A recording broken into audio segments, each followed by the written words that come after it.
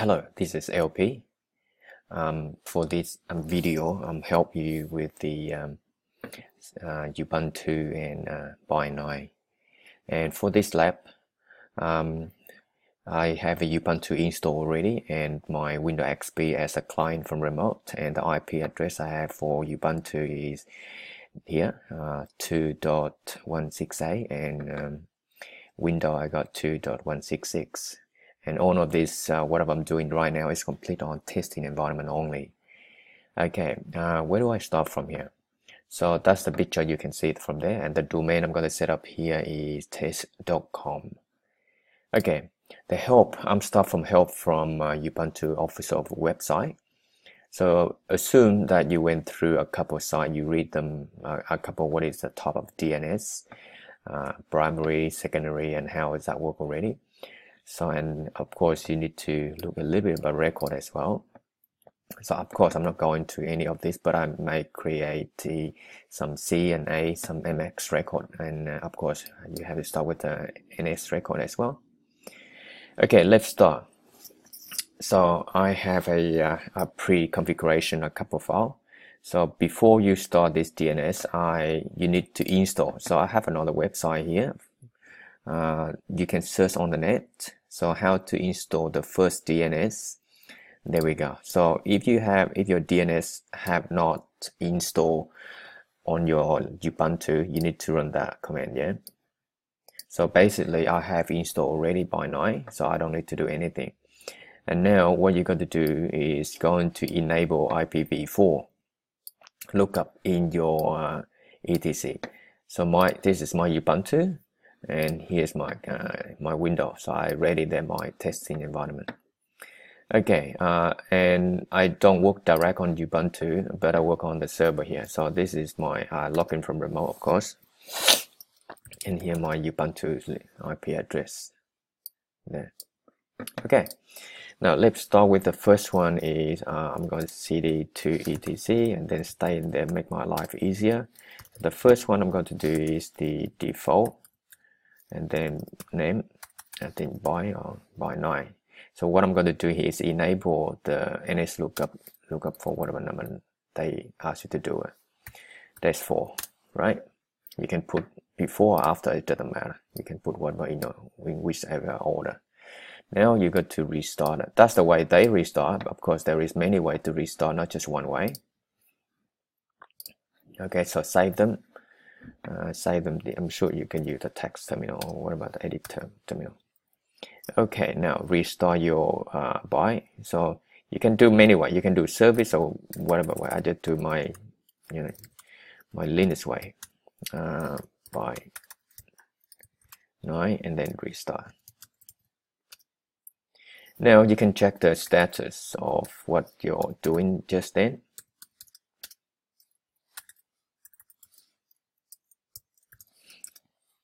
So that's at the moment, it's listen nothing, just the basic stuff.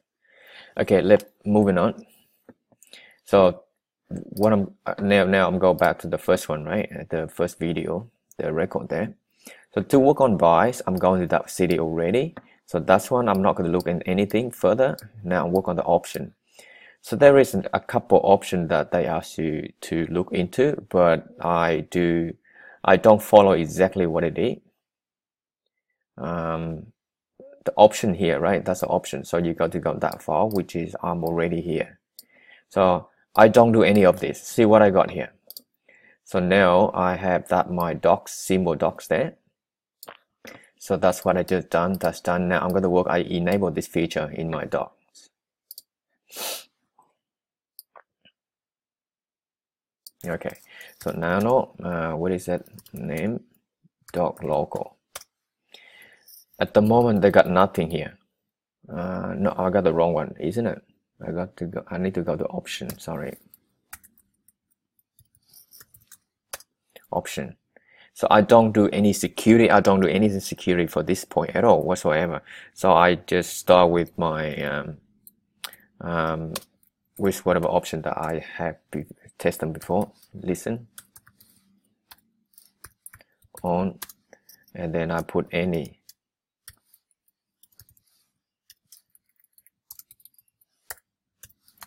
Okay, and then the next one I put is allow dash query.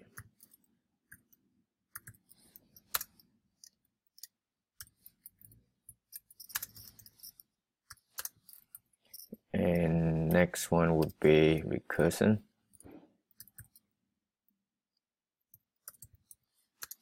Yes. So that's all. Anything else come with the option here. Leave it what it is. Don't touch it. But if you want to know further, you can do a search on it, which is I show you the link later. That way you can get help from. Okay, done. Save them and get out there. You're done. So the option file, you very much finished, right? That's option file. You don't work further. On another website, you can have a look around how they deal with this option. They give a lot of security trust. Remember the option that we have, we will put the information inside here. But if you want to do security, which is allow whichever host, this is better if you do in the real environment.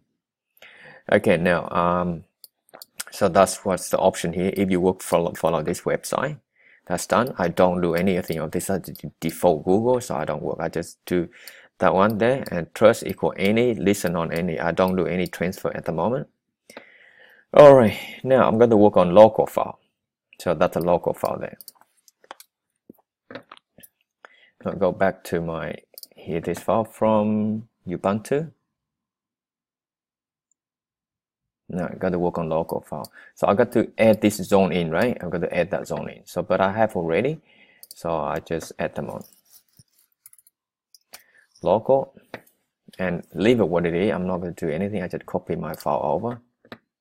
So I got two local file here. That's I done a test earlier.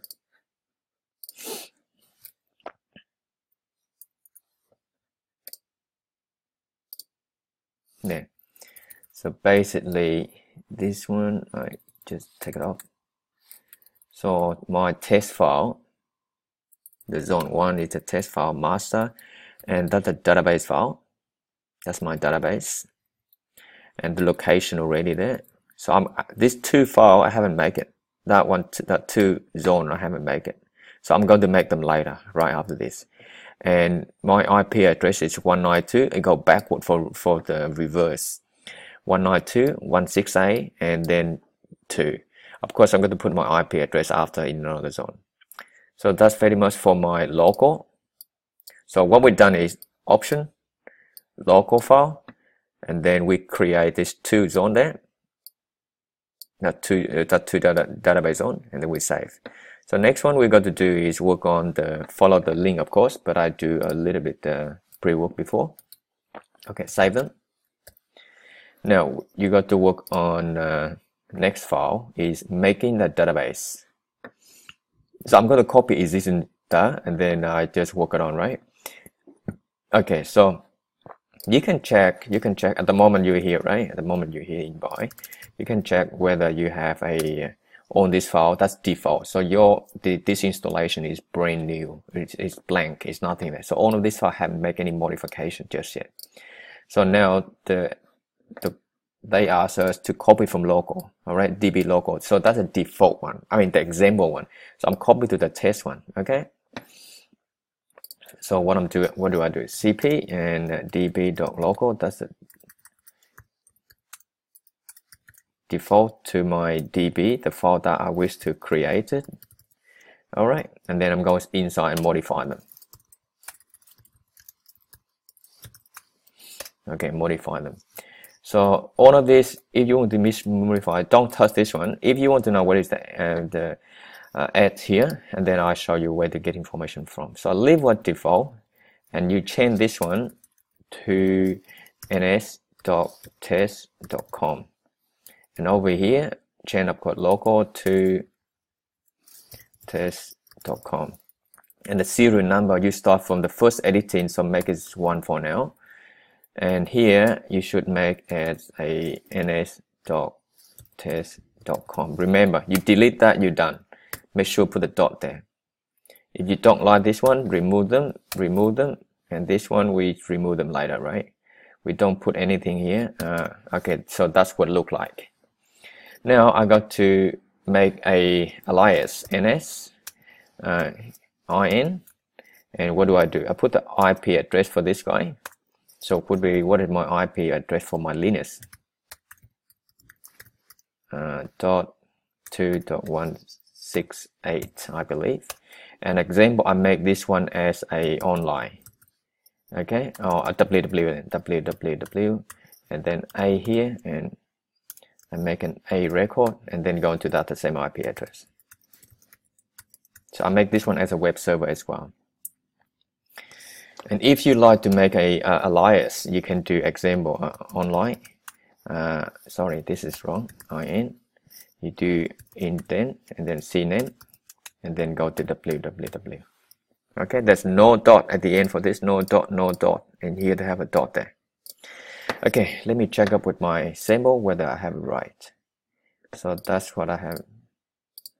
That symbol there. That's okay. Dot there. That's all right. Okay, so I'm done that the main one. So I'm going to do the reverse as well for this zone. So save them. So the main DB is done. Now I'm going to do nearly finished, right? I'm going to do the reverse. That's my reverse. I copy this guy. To become the whatever reverse that I have, and then I'm going to modify them. So nano db.192, then leave it what it is, just delete whatever part that you have that you don't want them, delete that, and then here what do I do? I put 16A. So that is my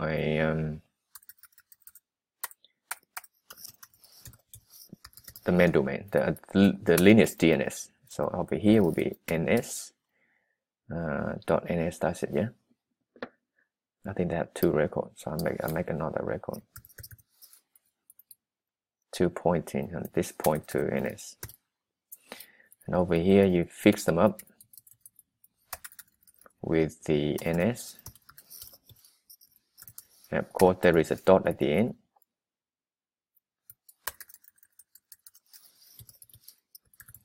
The dot at the end, and then this the first time you do, just leave it 1. So that's my example there, test.com, and then the IP address, the last IP address, okay, the last octet of the IP address, because this is a class C. So they look okay, save them. Now what do I do? Before you do anything, you got to do some testing first. Okay, check the name zone. Okay, check the name zone whether it is look alright, but restart them first. So let's see the .d, and then restart them by restart, and then checking name d.conf check conf. So it's look alright, no problem. Now you should check the zone as well. So you have the zone here. Check the zone whether you make any spelling mistake in there. Okay. Okay, no problem with the zone. So now, example, you go to ping, right? It may not work. Ping test dot, sorry. Ping. No, sorry. .com. It's not work, right? So the reason is at the moment my DNS. So you have to modify this file. At the moment, the current default name server is not your DNS server. You have to change to the DNS server.